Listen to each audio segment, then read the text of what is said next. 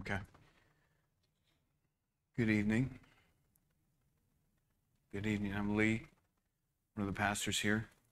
We've been in a series called The Spirit of Counsel. I think tonight is our 15th entry. And next week we'll be transitioning on to a separate section of this that works in tandem with some of the things we're talking about tonight. And I hesitate to give a broad overview right now because I want to stay right where we're at. And if you would allow me the freedom to bounce around a little bit, I want to address a few different things that have been spoken over the past few months with God working in our hearts. God breaking our hearts, God softening the hard places, God revealing areas where we're seeking our own way. Whatever language you want to use to sum up the keeping up with the repentance in our lives. We're called to keep up with bearing the fruit of repentance, and meaning that we turn away from our way of seeing things and come into alignment with His way of seeing things and walk accordingly. That's all repentance is. It's not I grew up thinking repentance was, it's when you feel really bad about your shortcomings and you feel really bad about who you are, and then you go sit in a corner until you feel better about yourself, and then you could come out and play again. If anybody grew up with that model, repentance was a timeout. It was a self-inflicted punishment. But biblical repentance simply means a shift in perspective, a turning of a mind. When you break down the Greek words, it means something presented itself and your mind shifted, and now your mind is in a repented state. And because your mind is in a repented state, your actions follow. This is what it means to be transformed by the renewing of your mind. And what we forsake, remember, I just feel like there's so much in the air right now. A carnal mind is at enmity with God, according to Romans. So our minds have to be renewed. Our hearts have to be renewed. And the Jewish people saw hearts and minds as, I want to say, you know how we say gut feeling? Follow your gut. There's a gut feeling on things. There's a reason that some of these words are so interchangeable, and heart and mind is one of those things where they saw them as so intertwined that, yeah, you need a new heart, but you also need a new mind. Amen? Yeah. Amen. So this renewing of our mind, this repenting that happens, comes down to three questions. I think you could sum up the three areas of repentance in your life in three questions. Who is God? Who are you in Him? And what do you do about it? Right? What is God's identity? What is my identity? And what do I do about it? Because those are the three areas that we can get the first two right and we can still apply the second part, we can get the first two questions right and understand who God is and understand who we are in Him, but still misapply or answer incorrectly the third one. What do we do about it? Right? And so these are the areas in which we find ourselves repenting from and renewing our mind in. As we grow in an understanding of who God is and His goodness, we grow in an understanding of who we are. And we come into alignment with that. And we start shifting things and responding differently. Because if God has called me good and I know He's good, then I need to come into agreement with that regardless of what I think of myself. And then I begin to walk in a way that reflects what I've actually come into agreement with. Are you hearing me? That is what repentance is. And I love John's example the other day. It was probably the other month, because it was a while back, of Abraham for 25 years, walking around introducing himself as the father of nations with no kids. No kids. 25 years, carrying that as a name and introducing himself as that. But he was in agreement with what God had spoken, and he didn't have the right to step that to the side and do what he wanted to with it. Amen? And it's the same with us. Our identities, everything flows from our identity in Him. Everything. And we're going to get into some of that tonight. Because your calling and your giftings don't matter if you don't understand who you are. Because if you have your calling and you have your gifting, but you don't understand who you are, you're going to misapply everything anyway. And we've used these analogies before. I'm not going to rehash all that tonight. But your identity is your foundation. Well, God is your foundation, but who he says you are is pretty important. Amen? Your identity in him as a son and a daughter. And you have to understand, when picture, the picture that I get is a diamond. And it represents the fullness of God. And each one of us is a different facet of that diamond. So we're all sons and daughters. We're all pieces of this diamond. But each one of us will reflect God in a way that the other ones can't, nor should we. I shouldn't reflect God the way Melissa's meant to. That should remain her lane and her reflection. I shouldn't try to be a better Melissa. I shouldn't try and be a better Corey. I shouldn't try and be a better Scott. Right? I should seek the one that has called me to be Lee and understand to my core what that means to be. And then do that. And as I'm doing that, now let's start implementing these gifts and these callings. And I bring this up not even to get into gifting and calling tonight, but to get into, I'm going to use the word priority. I think we misuse it. I think I misuse it, but I'm going to use it and maybe misuse it tonight. But I'm going to use the limited language we have to try and get some things put in front of us tonight. That your priorities in life, family, church, loved ones, jobs, hobbies, whatever those may be, I don't want to rank those 1 through 10 because frankly, your identity comes first and it should be reflected in those things to the degree that God has called it to. And so there are times in my life, because here's the thing, we often associate, if we number our and I'm staying away from using the board for a moment, but if we number our priorities the way that we're taught to, we often attach our yes to those things and our time to those things in the same order of importance. You hearing me? How many of you know if you work a 10-hour day, you don't have 10 hours afterwards to give to your loved one? Does that mean they're all of a sudden less important? Right. That's a practical example of why that perspective on things doesn't work. Is I can't number my wife first and then make sure down to the minute that I give her every or more time throughout the day than I do whatever my number 2 is. And it's going to look different in different seasons. We've talked about this stuff, but I want to rehash some of this stuff tonight. Is my wife and my job and my calling here at the Ark and my calling outside of these walls at the Ark and the way that I connect with family and the way that I connect with friends and my hobbies, all of those are equally important because they should be flowing from my identity. And so I should enter into those things intentionally with an understanding of the limitations of my yes to those things and where my no needs to be. Because ultimately, and I'm going to jump a little bit ahead tonight, can we pull up the Proverbs verse that I sent you? I've given you 4 interpretations of Proverbs 25:28. A person without self-control is like a city with broken down walls. A man without self-control is like a city broken into and left without walls. Like a city whose walls are broken down is a man who does not control his temper. He that hath no rule over his own spirit is like a city that is broken down and without walls.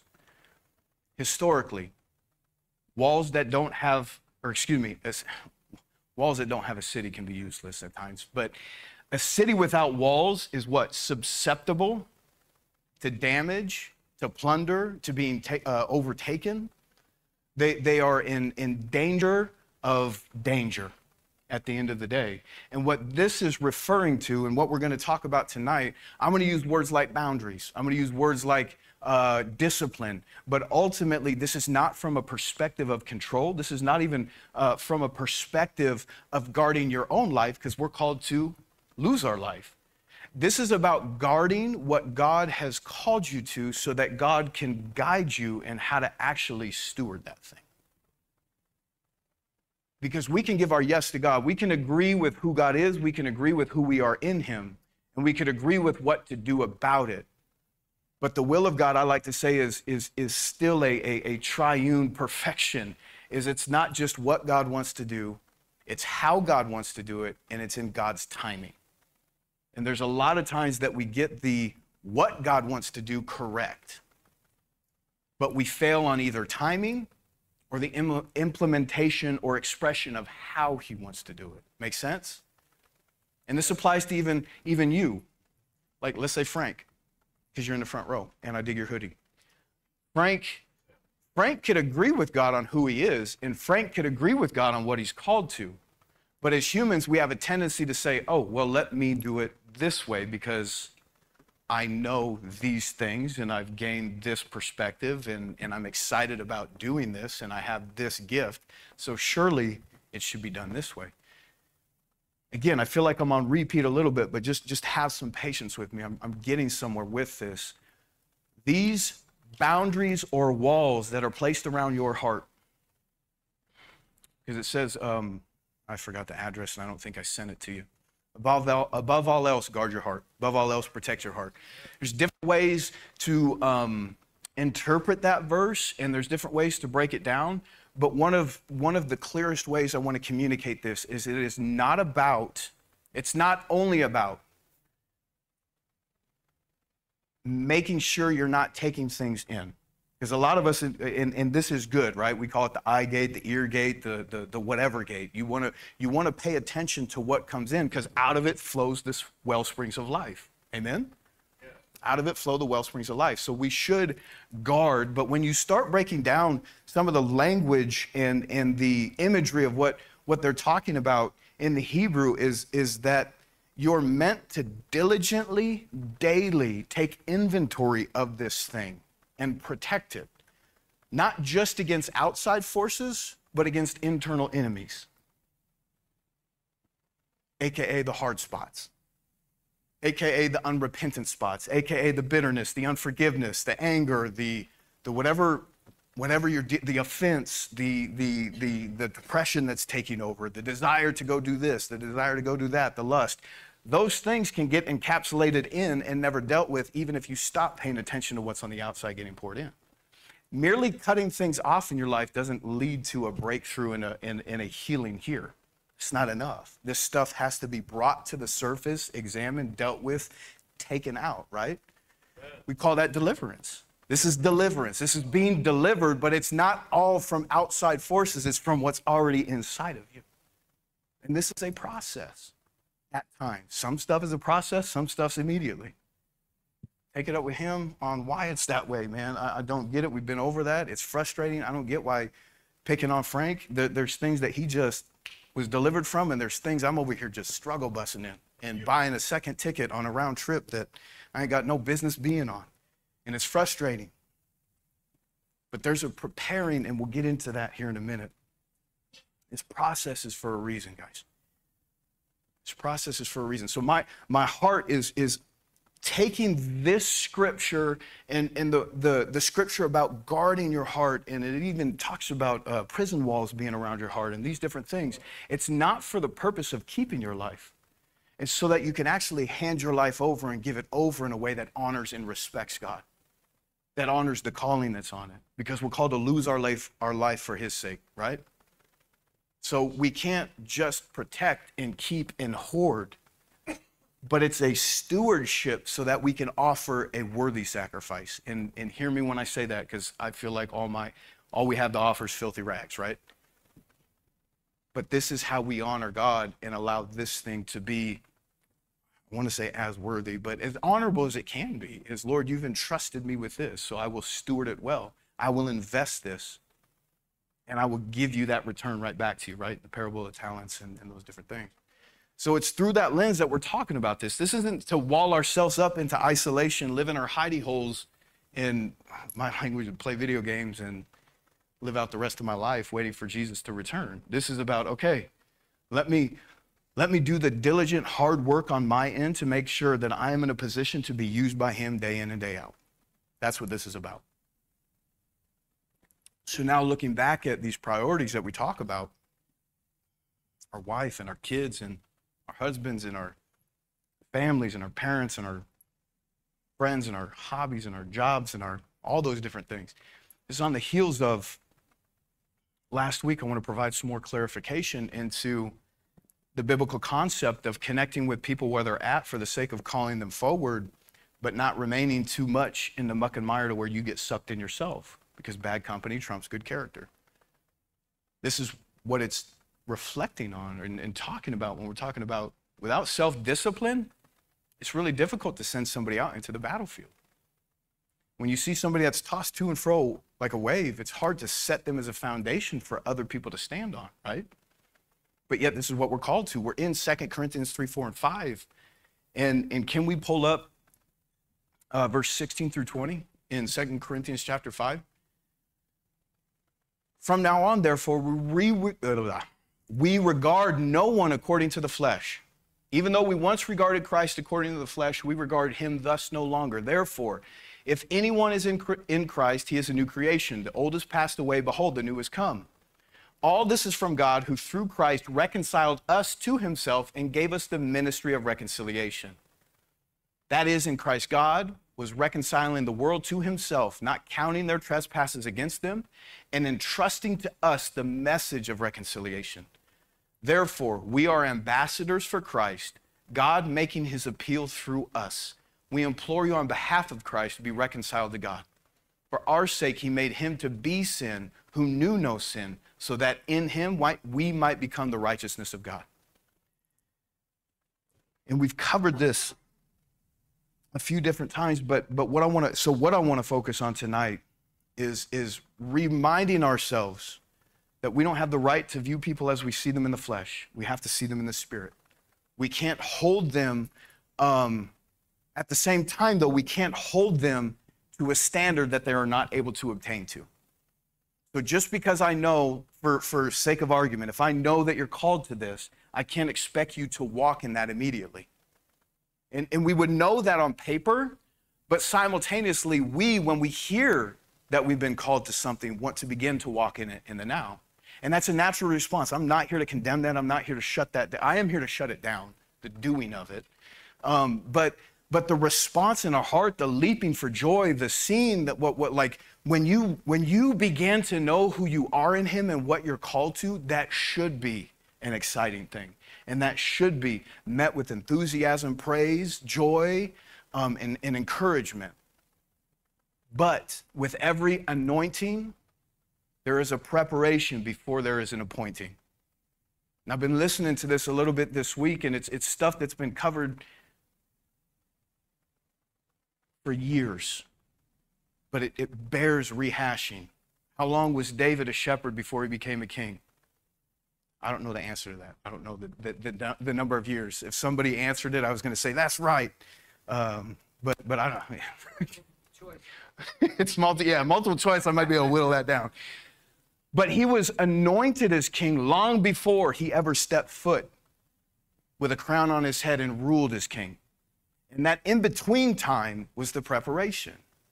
And I'm not here to strictly talk about David, but you see the same thing with Paul. Paul was anointed on the road to Damascus. It took him 3 days to come into a place of walking out his yes, that's my language. But for 13 years, he was trained up. And that's somebody that knew the Bible in and out. The Bible up to that point, right? Knew the Old Testament in and out.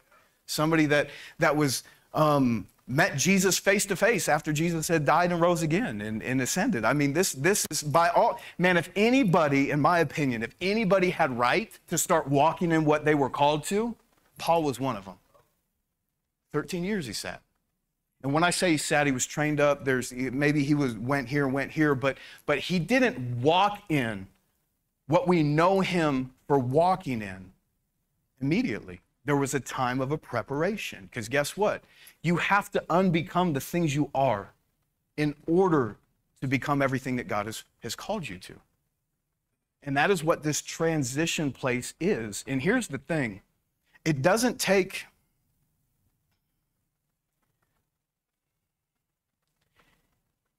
oh man, I don't want to say this.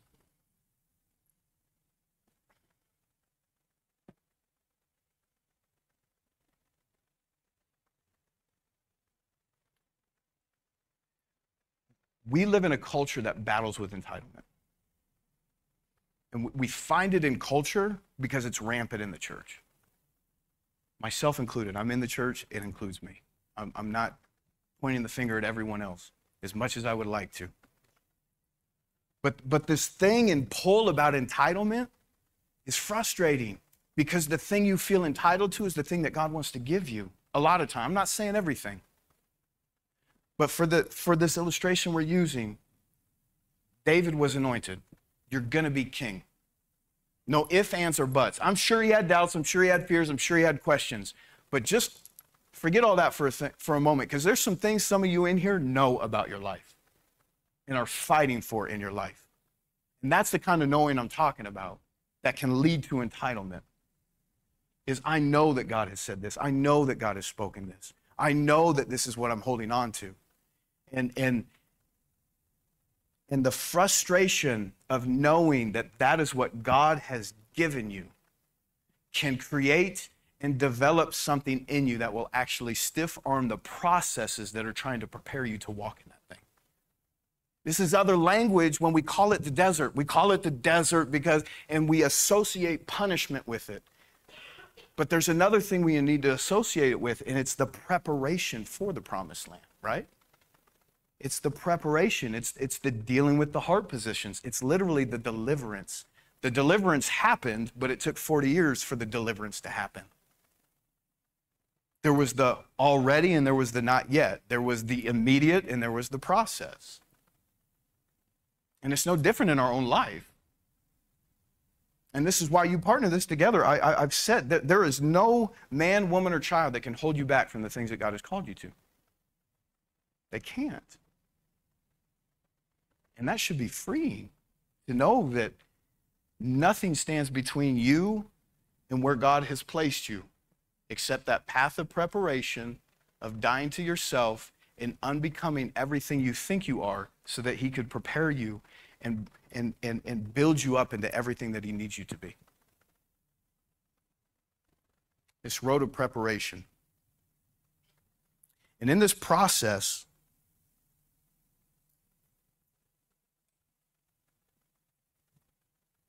I'm going to use the word triggered. I don't know if that's going to trigger anybody. But I heard a definition of triggered a couple weeks ago that I really like, because I'm triggered more than I care to admit. And I'm triggered more than I will admit. But it doesn't have, listen to this definition. When your response is disproportionate to reality. That was a convicting definition for me. When your response is disproportionate to reality. When something happens, for the sake of argument, that's minimal, but your response turns this thing into you ever heard of making a mountain out of a molehill? That's what we're talking about, essentially. Well, and you've ministered to people like this. You've spoken with people, and people have spoken to you, but all they said was this. Why is this your reaction? Well, they knew what they were doing when they did it, and this is what it meant, and this is the dominoes that are falling now, and da-da-da-da-da, and on goes the list, right? Okay, that's triggered. I'm not condemning your trigger. I'm not condoning it either, but what I'm trying to draw attention to is that when our response is disproportionate to the reality of what's going on, that's a sign that there's something in our heart that needs to be addressed. That's all I'm bringing attention to. Because a lot of times our response, or let me say it this way, our having a response is valid. Our having a response is because, it could be because we saw something that should be responded to. But what God is trying to work in our own hearts is being ministers of reconciliation, that when our responses happen, they're from a place of peace, not from a place of emotion.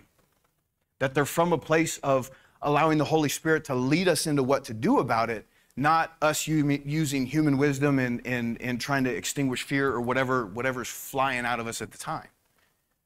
Does this make sense? And when you begin to, when you begin to recognize these triggers, you'll begin to be, I would suggest a lot of people begin to get overwhelmed with how much they're triggered. A lot of people begin to get overwhelmed with all of the work that needs to be done in their heart. And I hear that. I get it. Because I feel like every time that I've had breakthrough, every time that God has revealed the more or the next step or what's coming, what comes along with it is, but this is going to have to shift. But this area that you thought you were done working on is actually going to need refined more. This area that you thought was healed was bandaged on the battlefield, and now it's time to open it up and do surgery, right? And so I get all of that, but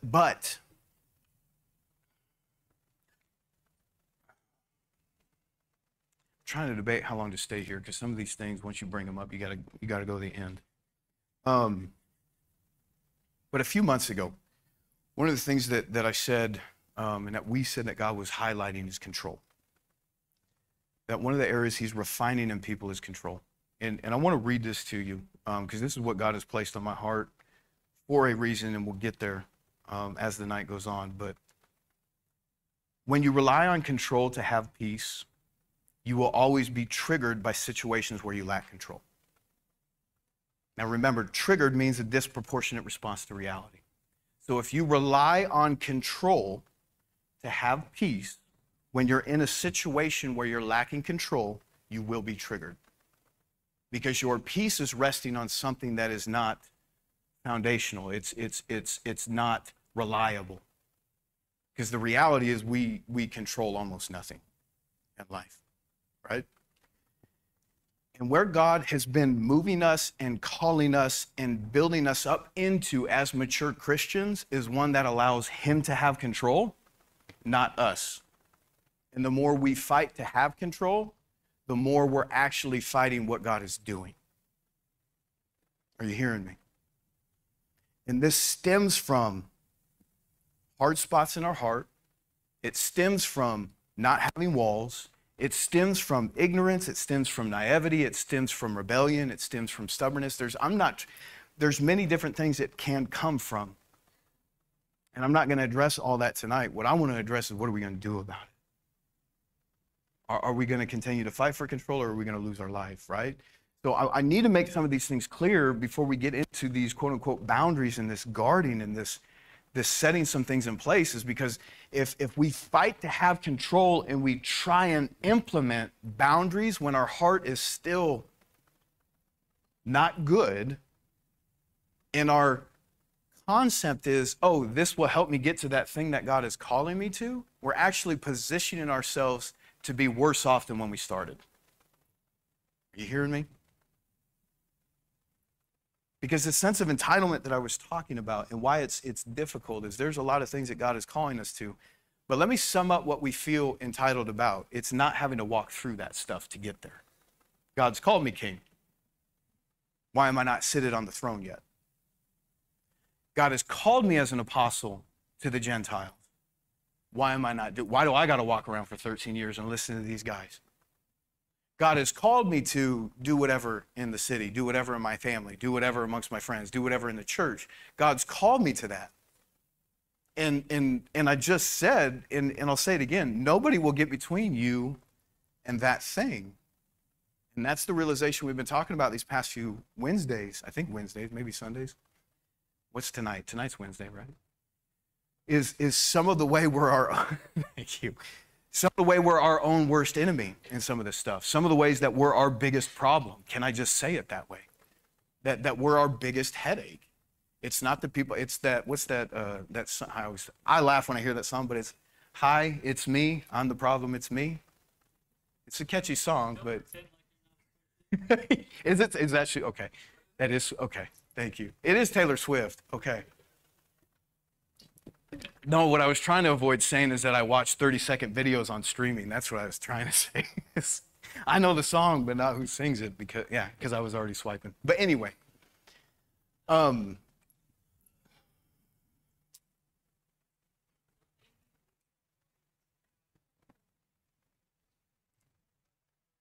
yeah. Yes. Can be from entitlement. Can be from entitlement. Because and I want to tell you how I see entitlement and how I'm using it. That's owed to me.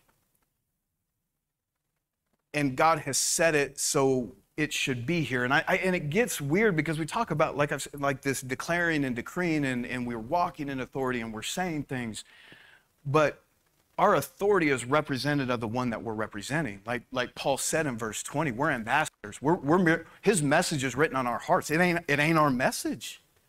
We're the bride representing a husband. So anything that we're called to do ain't even about us anyway. And God has given us these gifts, right? They're gifts. They were given. We didn't earn them. We didn't receive them. So how do we have the right then to say, well, I deserve this, or I earn this, or I shouldn't have to go through that? Because that's the one that gets me. That's the one that gets me. I shouldn't have to walk through this. I shouldn't. Do you not, like, I shouldn't have to go through this. But it's the reality is, this isn't my earth. This isn't my kingdom. I was born into this, right? I mean, that's how I see it. I'm not even responsible for my own life. And this path that's before me, you know, I keep going back to James where he says, consider it pure joy, my brethren, when you face trials of many kinds. Is the mentality that I believe we need to have is that when trials come, instead of trying to stiff arm them, we actually embrace them, because our perspective has been, man, I think, okay, I don't know if I've even answered your question, but the picture that I get that's locked in for me, and I'm not doing theological stuff here, I'm just telling you what I read in the Bible, how God spoke to me prophetically, and how I see it, locked it in for myself and move forward. John in the wilderness, living in sackcloth, eating locusts, dipping them in honey. And I think I've shared this before, maybe I don't share it enough, I don't know. But the perspective that I got, I remember specifically, I was mowing the lawn, I wasn't even thinking about that. And then all of a sudden, I just got this picture and I was like, that's it, I needed that. John the Baptist living in sackcloth. Sackcloth often represents mourning or repentance. Mourning is when they put the ashes on. I can't remember which is which. Just forgive me and let me roll with this for a moment. I think he was wearing camel hair. Camel hair is what they used when they didn't have sackcloth. So I understand. I say he's wearing sackcloth. He's actually wearing camel hair. But camel hair was used in replacement of sackcloth if they didn't have that, when Israel would mourn or repent. When they would mourn, I think that's when, do you know, John, when they used ashes, when they didn't? Mourning versus repentance? All the time? Okay. Because I read specifically there was times where they didn't use mourning or didn't use ashes and it meant something specific. But regardless, he's in the desert mourning and repenting. Mourning what God would have that isn't, and repenting from the things that need to shift in his own mind, which goes back to the beginning of the message, right? Locusts are what's sent to destroy things that have been produced. And honey often symbolizes the word of God, the goodness of God, the sweetness of God, and God's presence, along with wisdom, strength, and all these different other things. But I saw myself in John needing to be in a place of mourning what isn't, crying out on behalf of what needs to be, repenting in my own heart for my part in that, taking what the enemy has sent to destroy me, coating it in the God for sustenance, and moving forward accordingly. And that's the perspective that I move through life with when trials come is, okay, this is locusts, and this is going to be used for God's good. What the devil intended for evil, God is going to use for good. And the entitlement part comes in for me when I think I've mourned enough, when I think I've repented enough, when I think that I've gone through enough trials. Lord, can't I just be king yet? Lord, can't I start teaching yet? Lord, what about this? What about that? Isn't my heart good enough yet? And that's, to me, that's the best case entitlement, or like the best case scenario of entitlement is like, man, I'm doing all the right things, but I still find myself in a place of entitlement versus I always think of teenagers. Teenagers desiring the things that are beyond their maturity level quicker than they're ready for. And we get that too.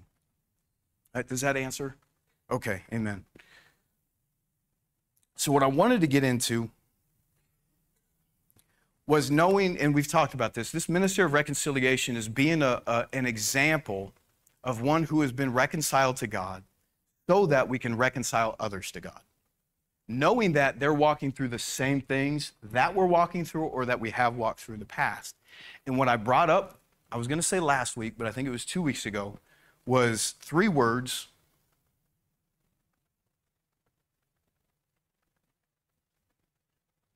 I think it was 3 words. 3 levels, 3 layers of people that we interact with. And I brought it up because I believe that, let me give my disclaimer first. In a perfect world, we would be sons and daughters and everything would flow from us and everything would be amazing and we wouldn't have to have any of these discussions, right? And Christ's embracing of his identity and his sonship is what led him down the path that was prepared for him. If he had saw himself differently than who God created him to be, if he had decided to take up his own agenda, he would not have actually followed that path to the cross, right? He would have gone and done his own thing, but every step he took, everything that he spoke was flowing from a place of understanding his identity perfectly, having his life laid down perfectly, and representing his Father perfectly. And I mean, that's the end goal, that's the end game. But the reality is even he had different titles. Even he had different names attributed to him because we are limited in our understanding of the infinite. We're limited in our understanding of the eternal. And so we have different phrases that talk about different facets of his character. He was a shepherd, right? That's a facet. And so, because I was having a conversation about being sick and tired of all the different hats that I wear. And other people feeling the same. I've got to put this hat on for this. I've got to put this hat on for this. I got to put this. Can I just wear my crown and be who I am, right? But the reality is I'm limited. And I will argue that we're all limited in our understanding of what hat to wear when. Because as we're being refined, it's messy. We were just talking about this tonight. It's messy when you're shepherding friends.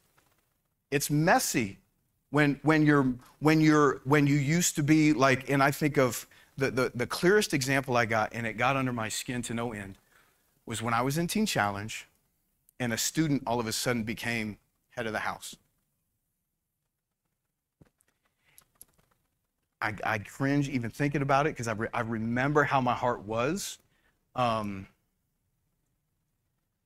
we were just out back yesterday doing this. And now today you're holding me to a standard that you yourself can't live up to.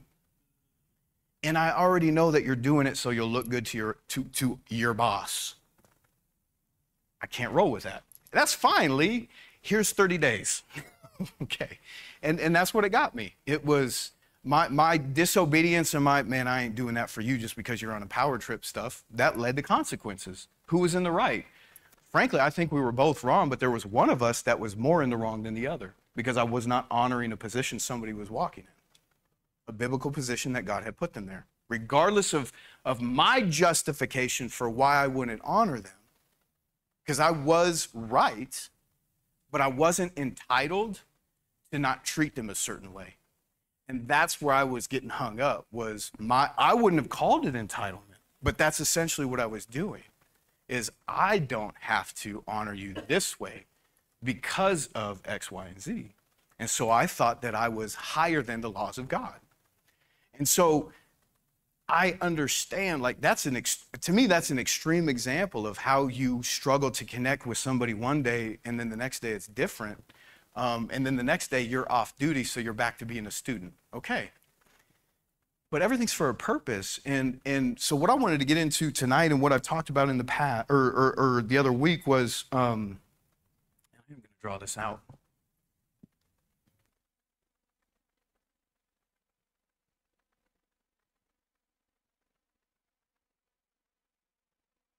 For reference points, because I am visual, I'm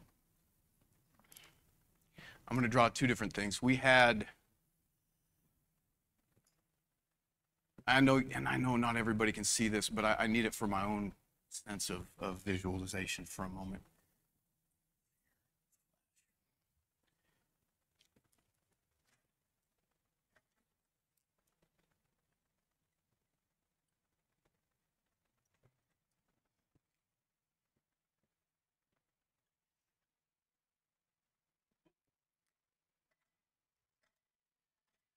So we talked about 2 weeks ago, sure that was that one, of the operative powers of the spirit realm, right? There's oh, I should have done them different. There's love on God's side, and there's fear on the devil's side. And there is only God and the devil. There's not 100,000 other kingdoms. There's the devil's kingdom. And if you're worshiping Buddha, you're worshiping the devil. Love you enough to tell you that. But that's how that works, okay? So there's God's kingdom and there's the devil's kingdom. And everything is claimed by God and counterclaimed by Satan, and that's the spiritual battle we're in. We've covered that to an extent. But fear is on this side, love is on this side. The Bible tells us when we walk by the Spirit, we won't gratify the flesh and the desires of the flesh. You are spirit and flesh right now. Not anybody in here is 100% spirit. There's moments where you walk in it to the best that you can, and there's moments where your flesh cries out to live, and you go back and forth. But this is the spirit side. The spirit walks by flesh. The flesh walks by fear. It's governed by fear. Your spirit is governed by love. And most people are doing their best to walk in this place. When we're talking about in the church, most people are doing their best to walk by the Spirit, walk in love, walk in honoring God, walk in obedience to God. And they slip into walking by fear. They slip into allowing their flesh to rise up, right? That's what most people are doing. What 2 Corinthians chapter 3, 4, and 5 is calling us to, among many things, the ministry of reconciliation. Reconciling people from where they're at to the cross, dying so that they can live and walk this way, right? This is the path that I'm talking about. This is the path of preparation. This is the path of unbecoming everything that you are, that you're not supposed to be, so that you can become everything that God has intended you to be, right? And so the anointing can happen over here. The calling out, let's use that phrase. The calling out and the speaking over, because you were born wired to fulfill this. You were born, your destiny, your dream, it didn't just come out of nowhere. The things that God placed in your heart were there when you were born. So what we're doing in reconciliation is actually calling people not to us, but to the cross that's going to crucify them, ultimately. We wouldn't word it that way, but for tonight, that's one of the things that we're going to talk about. Because what we're saying is, when I am here beckoning you this way, this is the way through. And we will fight to find any other way to get over here, right? Like any of us, all of us, everything that's in your flesh wants to live, and it will kill you trying to do it. Write that down. But you will try and find any other way around this. Our job is to keep the cross in front of our face when we're looking at people, to view them through the cross and see them as already on the other side of this thing. Does that make sense? To see people as God would have them in their redeemed state, regardless of if they've even professed knowing God. But that doesn't mean that we're called to link arms with them and walk with them. It doesn't mean that we're called to share a house with them. It doesn't mean that they're called to be our roommate. It doesn't mean that they're called to be our best friend. It doesn't mean that we're even called to have them as friends. Because I can walk out of here and see going to a bar, and I'm thinking of a couple people in specific, man, you're clearly a prophet of the Lord. But you are steeped in witchcraft, fulfilling what God has put on your heart by other spiritual means. You're full of rebellion. You're full of hate and bitterness. And man, ultimately, you are a hurting child that needs to be restored to their father. And my heart goes out to you. But there's nothing I can do for you without you walking through the cross first. I can fulfill needs. I can slap bandages on things, but the healing you need only comes through the cross, right? So I want to make clear our heart's position before we start talking about some of these things.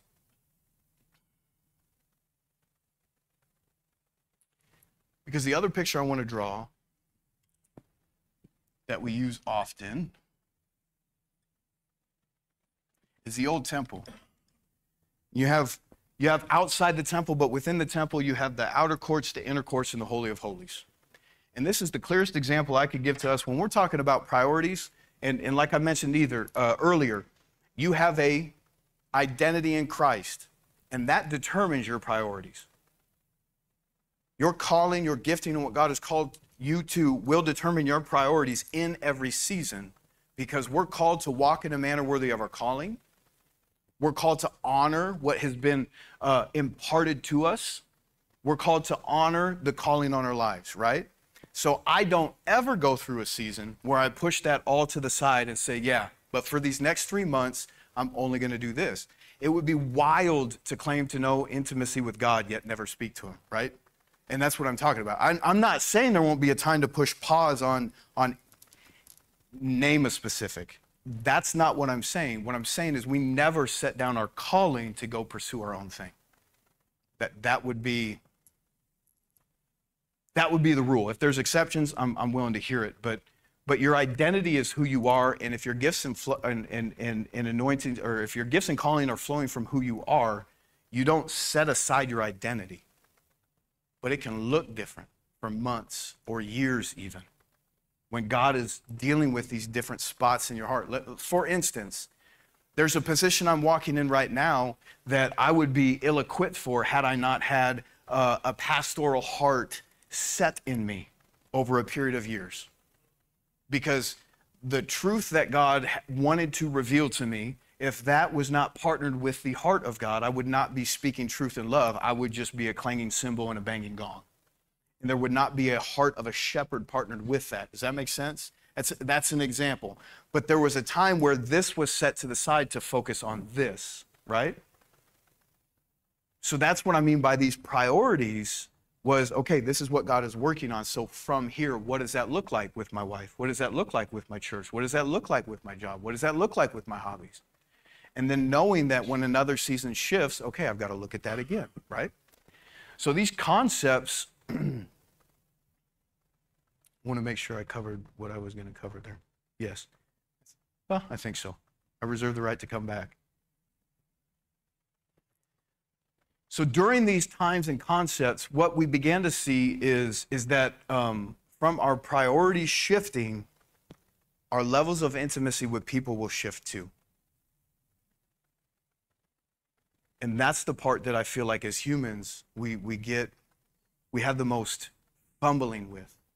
Going back to these hats that we wear, is this doesn't signify importance of relationships, but how we connect with each other. And let me cut to the chase and give you some examples of what I'm talking about before we get into these 3 levels. Or actually, no, I'm just going to stay the course.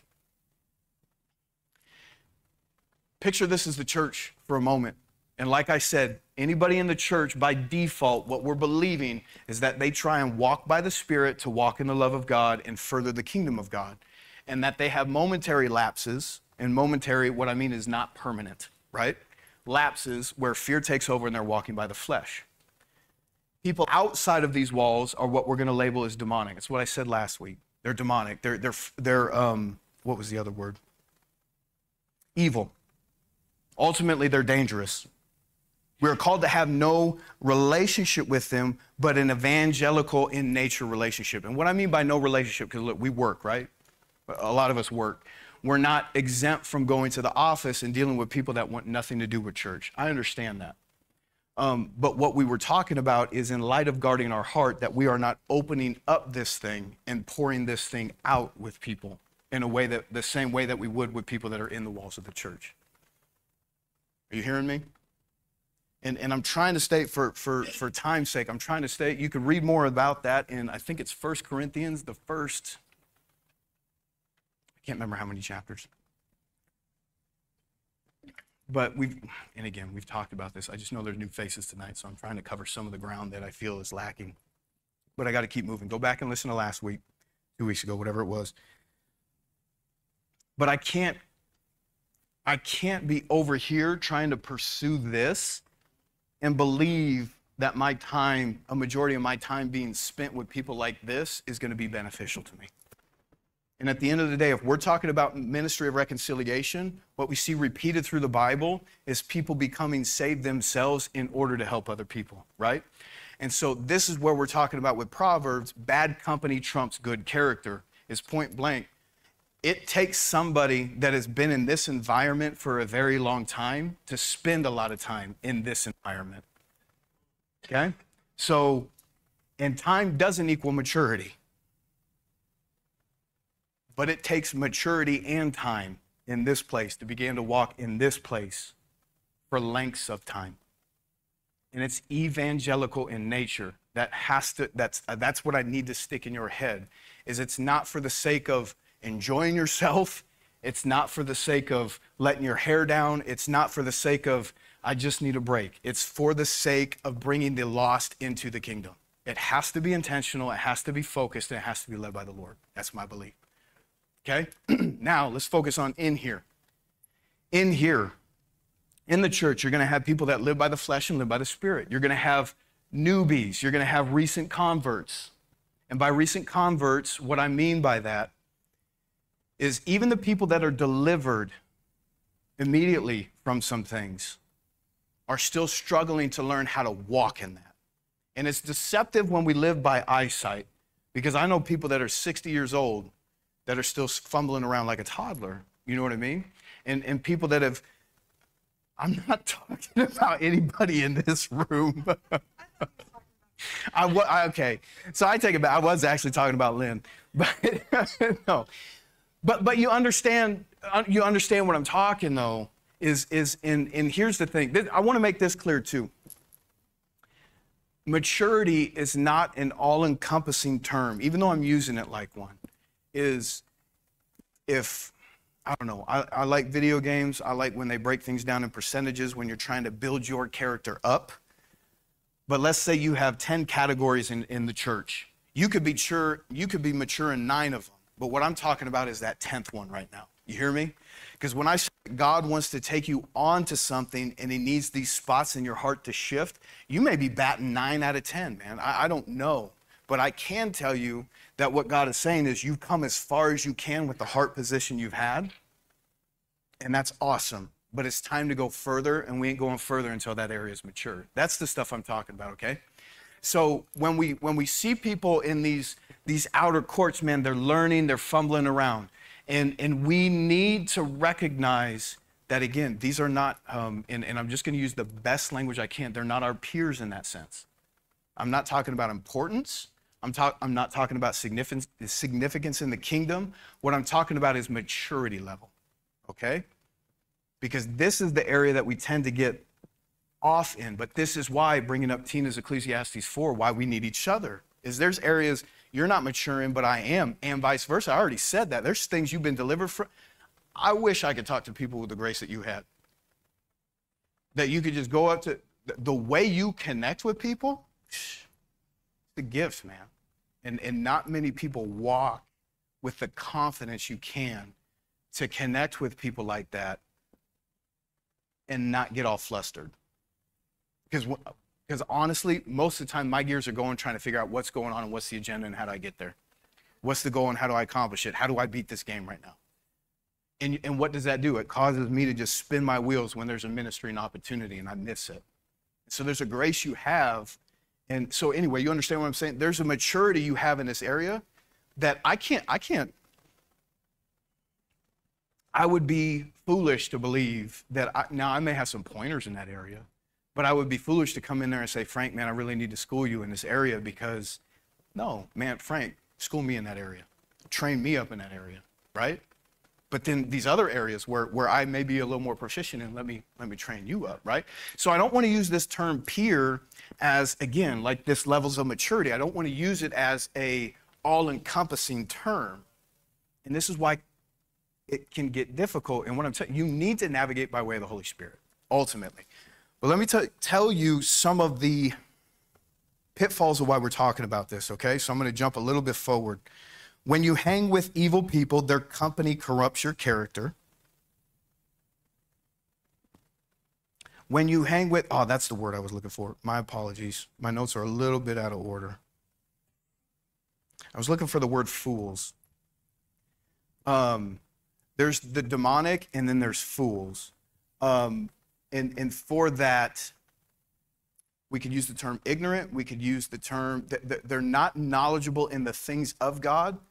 So a lot of their behavior is foolish to somebody, especially that's been mature, right? And so as a mature person, you cannot view a foolish person as a peer and treat them as such. You have to recognize the responsibility that you have, because we are all called to be ministers of the gospel, ministers of reconciliation. We are all called to be trained up and train others up simultaneously. And so that's some of the stuff I'm trying to get into, is how do we balance out our peership with our raising up, with our being raised up, right? And so these foolish people are looking to become wise. You would hope, again, if they're in this house, they're looking to become wise. So it's our responsibility to help bring them into this place of wisdom, into this place of maturity. So when you hang with fools as peers, though, you will not grow. You will not grow. If there's a foolish person, and this is what I was probably the most guilty of during some times in my life that I could think of, is the reason that you won't grow is you're not challenged. The reason that you won't grow is that they don't have the capacity, the capability, or the calling in that moment in their life to train and equip you into the things that you're called to. So it's really easy to become peers with fools and kick your feet up and enjoy the ride. The problem is you will not grow. And so one of the reasons we bring this up is, if you want to grow, you cannot look to peers to train you in this aspect. And that's what makes it difficult, is we actually have to start reaching out to people that have knowledge of the road you're trying to go down. You have to look to people that have been there, done that, and have wisdom to offer. Not as an overseer, taskmaster, harsh, tell me what to do and I'll do it, but as somebody that can help put tools in your hand and perspective in your eyes so you can walk that road. This makes sense. Because the temptation is, especially when you go back to the feelings of entitlement and the feelings like I shouldn't have to go through this, is to look around and find other people that are like-minded and start creating a huddle. And now you have a whole bunch of people that don't grow, and they keep running around in the wilderness, forsaking the path forward to become all that God has called them to be. And we've talked a little bit about that's where false doctrine starts coming out, because you have to, at some point, if you're going to stay in this position, doctrine of God has to come out to justify why you're not going where God is calling you to. Doctrine has to come out to justify why you're not going to work on heart positions. Doctrine has to come out to start allowing you to stay in this place of tomfoolery. So when you hang with fools as peers, you do not grow. However, when you are a peer to a peer, you're learning together. When you're a peer to a peer, when you recognize, man, I'm not there, but neither are you, and we could be okay with that. Let's find somebody that can help guide us. We can be peers in that aspect, right? And we can learn together. But if one of us starts trying to do this, we're going to start butting heads, and things are going to go sideways. Because when you try and father peers, you're out of your lane. Or mother. I'm going to use the masculine because that's the way it's written down. It's just the way I think. But when you try and father a peer, you're out of your lane. And I understand that iron sharpens iron. But a lot of times when we're trying to father our peers, what we're working from is human wisdom. We could be working from revelation from God, but it's not revelation that we've allowed to go to work in our own lives so that we could walk in a mature way to help people. And I believe this is where people can get off too, because we overcome by what? The blood of the Lamb and the word of our testimony. The blood of the Lamb is the works that Christ has done, and He was made flesh, right? So, and basically this is what I'm trying to say. You can be right all day and still not have let that go to work in your own heart. So you're not wrong in what you're saying. That is the way forward. It'd be like if I went to somebody that understood how to make $1 million but was broke as a joke. That's what I'm talking about. You know what I'm talking. Unsolicited advice from people that fail to live up to their own advice. That's those examples. Are you hearing me? People that never made it out of high school football trying to tell you how you're going to make it to the pros if you would just listen to them at the collegiate level. Are we connected? Are you hearing me? Okay, then I can move on. So when you try and father appear, you're out of your lane. But when you try and be a son to appear, you're not going to be raised up. You will not be raised up when you try and be a son to appear. You'll always be limited to the perspectives of your peers. And you'll be fumbling and things will be taken slowly. This is why this is important to begin to understand some of this stuff, okay? When you try to be a peer to a father, you are limited in receiving what is needed. When someone who has that maturity and has that perspective and understands this is the area of breakthrough that's needed to happen in your heart, but you view them as a peer or you view them as somebody that you need to pour into, you're limited in receiving. Because how many of you know when it says that you receive a prophet, when you receive a prophet, you receive a prophet's reward. When you receive a righteous man, you receive a righteous man's reward.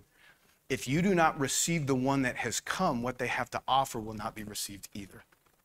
If you don't understand where this person is coming from. Does that make sense?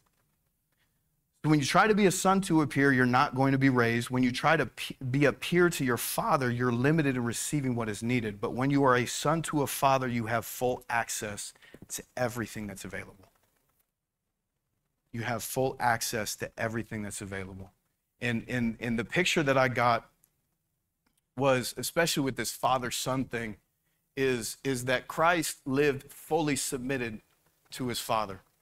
And so there was the flow of everything. But and I think this ties into when you drew the wells years ago.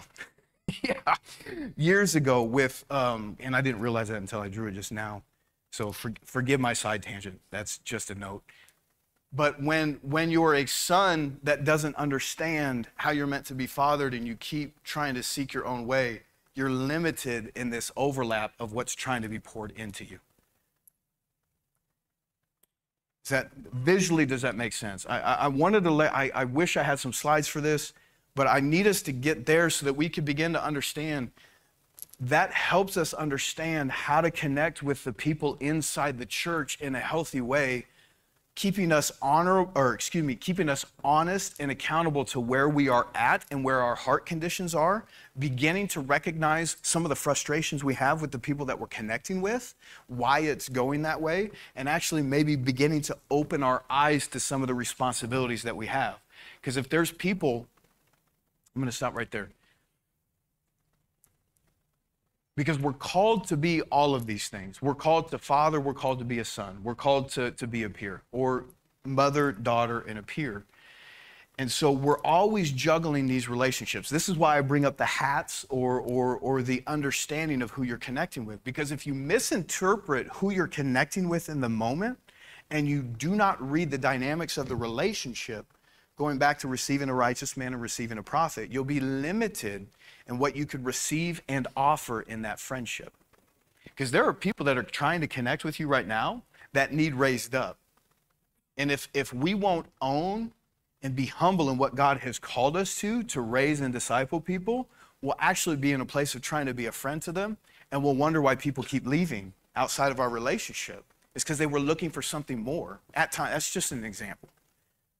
But at times we have people that leave our side because they're looking for more than just a friendship. Then there's times where people will leave our side because they were looking to tell us what to do all the time. And we didn't receive it, right? Okay.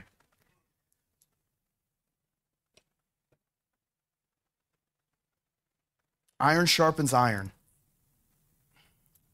Watched a video, maybe some of you guys have seen it, of an axe getting used repeatedly against wood, and it dulls the axe. And the allegory was if iron sharpens iron, but it never gets around other iron, it becomes dull and useless. That's the word that got me, was useless. It's like you can't even chop wood eventually. And that's what began this diving in for me of what I felt like God was trying to lay some of these principles out, and why I started diving into some of this stuff. I want to get to this verse, and then I think I'll circle back to this part. Can we pull up Matthew 7:6-7. Do not give what is holy to the dogs, nor cast your pearls before swine, lest they trample them under their feet and turn and tear you in pieces. I want to talk about this for a moment. I want to tell you why I'm bringing this up. My heart is for everyone in here to be trained up in what God has called them to, and to not be taken advantage of by other people. What I have noticed in my own life is that when you have a heart that's after the Lord, it becomes really easy, or it can become really easy, to begin pouring out everything that the Lord is giving to you. And that's ultimately what we're going to circle back to, I believe, if we have time, with this picture behind me of the temple and the different levels, is that everything that God has given you, first off, is not meant to be dispensed, especially immediately. But there are some things in your life that are for you. And there's some things in your life that you're meant to process through with the ones that are raising you up. There's some stuff in your life you're meant to process through with your peers that you're trying to learn together with. And there's some stuff in your life you're meant to use to raise people up with, okay? But you don't take the things that you're processing through with the ones that are raising you and begin dumping them on the ones that you're raising up. Does this make sense? Because I want to tell you, this is a beautiful metaphor. And it's got beautiful imagery, and 3 of those words specifically in there literally have a metaphorical interpretation: dogs, pearls, and swine. But I want to give you a literal interpretation of what this can mean when you break it down word for word, especially in light of a city without walls and a person that lacks self-control. Because that word holy can also be translated as saint, meaning a person. It's not just something that's been set aside for the works of God, but it can be a person who has been set aside for the works of God, okay? So when you start seeing that, and you can see dogs can also mean impure and tainted minds. Dogs in reference to people that are evil/demonic, that their mind is not repented to the Lord and walking in that manner. Pearls can mean wisdoms, metaphors, and things that you have paid a great price for. Think of the metaphor that Christ uses when he says, for the kingdom of God is like a pearl that was found in a field, and the person buries the pearl or hides the pearl in that field and then sells all they own to purchase that field. Pearls cost you something. They're refined by a process. They're mature in nature. When I say they cost you something, I mean they're things and perspectives that either God has given you because of what you have poured in, or the time that you have spent with him, you have received from him, or there are things in your life that have been refined through a process, okay? So when you start breaking these words down, you can define this literally. Do not give yourself out to impure minds, and do not pour out wisdom and metaphors and that which you have paid a great price for to the scoffers and scorners. They will insult and shut down what has been said, and they will turn around and break you. That's what this is a warning of, is stewarding the things that God has given you so you yourself won't find yourself beaten down and broken. Because that last word, when it says tear you in pieces, it's not talking about like this metaphor of, man, what is those brothers that leave the house naked and bloody when they try and, yes, the sons of Sceva. I laugh every time I hear it, because the imagery of, and I probably shouldn't laugh, but I do, is the sons of Sceva went in to do demonic deliverance, and what did the demons say? Christ we know and Paul we know, but we don't know who you are. And the sons of Sceva got thrown out of this place naked and bloodied by the conflict that happened. And this is talking about similar things, breaking you, not just metaphorically breaking you, but how many of you have felt defeated before? right? How many of you have invested in somebody or invested in something and not seen the quote unquote return on the reward? This is language. Again, you could see that when you start understanding these concepts, you can begin to see this language throughout Scripture. 2 Timothy 2:2 is another example of that. Pour into wise men that can also pour into other people. Don't just pour into everybody, right? This is beginning to differentiate and call people to a higher standard. Because point blank, some of the things I'm saying, we need to have this mindset stewarding what we are called to is I am obeying God and headed this direction. If you see yourself getting poured out from me to you, you need to head in that same direction because I'm not stopping. But this is the kingdom of God. I'm a walking letter and invitation into what God is doing. And if you feel entitled not to have to go through some of these hardships, I don't know what to tell you. The door is open and the invitation is there. But our connection may look different because this is always drawing people to move with this standard, with this invitation. That's why it has to be Spirit-led. But this is about you and your life and what you're called to. And understanding that people can hold you back if you let them. I said no one can stand before you and what God has for you except for you. But your decisions by allowing people to remain in your life when they're not called there can hold you back from things because of your ties, not because of what they're doing. They're not holding you back. It's your decision to stay there that's holding you back. Are you understanding? Because if you picture it, the picture that I get is stagnation. If they're staying here, but God is calling you here and you stay with them, that's what it means when they can't go. And this is the reality of the kingdom. We don't like to talk about this hard language. I understand all of that. It invokes fear. It invokes feelings. But Christ said, if you love your father, if you love your mother more than me, this kingdom's not fit for you. This is about me being your one and only love. And you're limited in how you can love others by how much you love me and I love you, and you receive that love and you grow in that love and you become who you're called to be. So I know, I want to emphasize my heartbeat again is that everyone would move forward in what God is calling them to. But I want to draw some attention to where people may be in your way in some of these instances. If you're feeling a frustration, if you're sensing that things need to shift, but you don't understand why. I think of, there's people that pour themselves out left and right. Anybody sits in front of them, man, I'll pour my heart out to you. I'll give you all my time. And it quickly becomes like a water that floods out and becomes stagnant.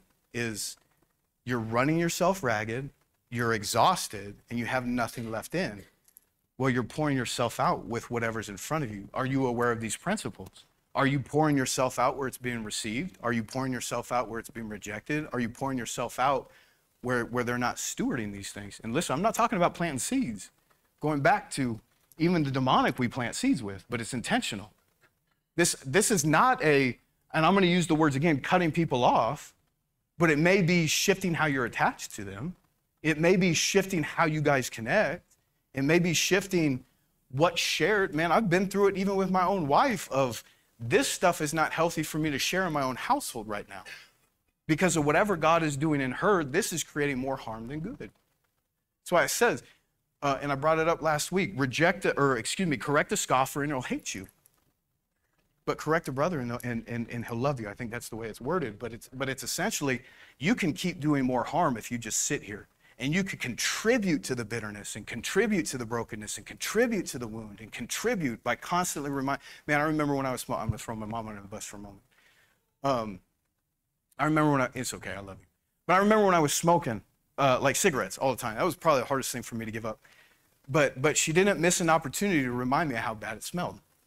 Didn't miss an opportunity to remind me of how bad it smelled. Every time I come in, it's horrible. Or whatever you said. And listen, I'm trying to keep this light, right? Like that's, and I forgot about that until just now. So it's the Lord, take it up with him. I'm kidding. But I just remember this thing in me, well, I'm going to go out and smoke another one. I was a scoffer to the wisdom you had because you weren't wrong. Your heart was for me. You wanted me to stop. But the limitations in your own maturity with the Lord, whatever, right? You're human. This is like 20 years ago. but was you were trying to bring truth to my eyesight so that I could see and repent. I know your heart was good in that. But I was a scoffer in my own heart. I don't need to hear that truth. I don't want to hear that truth. And so it began to like solidify a wedge in my own heart. So was she wrong? I would argue no. She wasn't wrong in what she had to say. But biblically, I would say that what should have shifted was her not correcting the scoffer anymore. She should have saw my own rebellion and left it between me and the Lord, right? Like that's the language we use now. And thank you for letting me use that as an example. No, thanks for volunteering for that. But it's the clearest example of, because basically what I was trying to do is show where I was a scoffer, and but you were wasting your efforts. You were wasting the energy that God had for you. But it was out of love for me is the point I'm trying to make, right? It was out of the goodness. It was out of like best case scenarios. Man, I just want to see my son saved. I just want to see my son get through this. I just want to see my son have victory. And we end up putting ourselves in a position where not only are we depleting our reserves, but we're actually reinforcing the thing that's between this person and God. Where sometimes lifting that protection or that veil or that buffer is the term that I think of, is there are times where it's time to remove yourself as a buffer and leave that person to what they've requested. Because ultimately what I was requesting is stop reminding me of it. Yeah, but it can lead to your death. Stop reminding me of it. And I didn't voice it, I don't think. Well, I probably said something, but ultimately you're giving these scoffers over to their own devices. Man, that's why these dogs and these swine, this is important. Again, we're not talking about seeds. There's ways to connect with people that are dogs and are swine.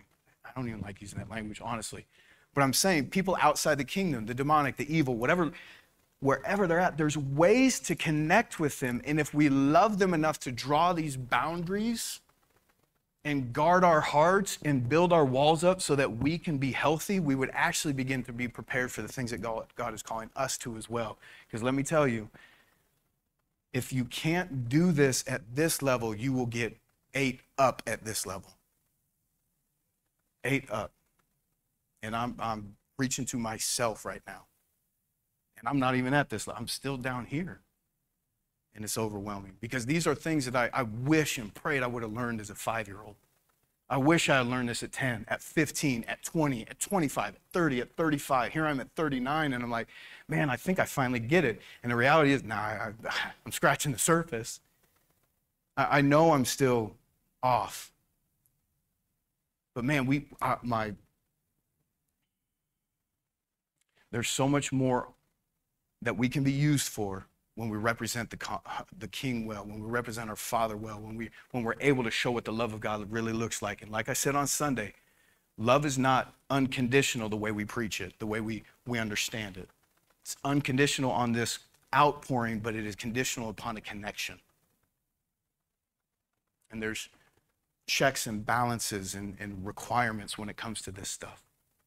My heart is always for you. Punch me in the face today, run away, call me names.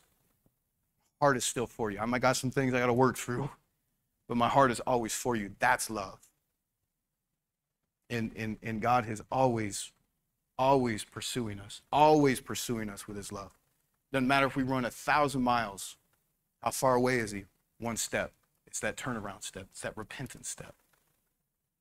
And that's what we want to model if we're talking about modeling God's love, is those. I love you enough to pursue you, to see you be who God has called you to be, not who you think you need to be or who I think you need to be. And the boundaries create from that place. But we got to get it first. This is my identity. These are the things I'm called to. This is how I'll steward those things as priority. This is how I will invest the talents that God has given me. And that because of that, this is how I will connect with these things. And guess what? When you get it all figured out, roll it all up and throw it out the window because things shift again. And you'll find yourself in another position of frustration because we grow glory to glory and faith to faith. Amen? So we're not trying to make a legalistic algorithm equation, but I want to talk about kingdom concepts and principles and application of how you start walking out some of these kingdom principles in your own life for the purpose of you being all that God has created you to be, but also being an invitation that everyone around you could be who God has called them to be. Amen? Amen. Lord, thank you for the opportunity tonight to come together in your house, to talk about and discuss and look at the heartbeat of you and what you're doing right now. God, I pray that we continue to repent in our own lives of the way that we demand our own way, the way that we enforce our own way, and the way that we strive after our own way. And that we would submit to your process, that we would believe we've been anointed, and we would trust in you for the timing of the appointing, that we will be the Davids in the field feeding the sheep and taking care of what would from the outside seem beneath us if we were quote unquote really kings and queens. That we would not forsake the menial tasks or the daily grind tasks or the mundane tasks, but we would find joy in them. That we wouldn't forsake the coming together and the gathering of the saints. God, I do believe that you're washing us right now as a body, that you're cleansing us. And I remember, I think it was 2 summers ago, we talked about what it looked like and biblically that the washing comes through prayer and consecration, but also the gathering together of the saints. And we can't just get washed one way. We've got to be washed both ways. Father, let us be refined by fire and by iron sharpening iron. Let us raise up and also be willing to be raised up, risen up.